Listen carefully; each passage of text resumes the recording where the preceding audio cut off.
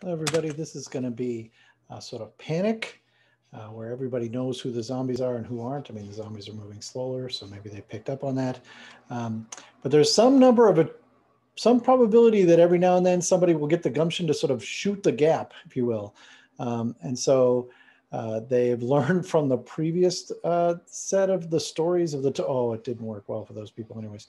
But the idea is as soon as you see a shot where there's no zombies on the line, you go for it. Now, sometimes you see the shot and the window closes.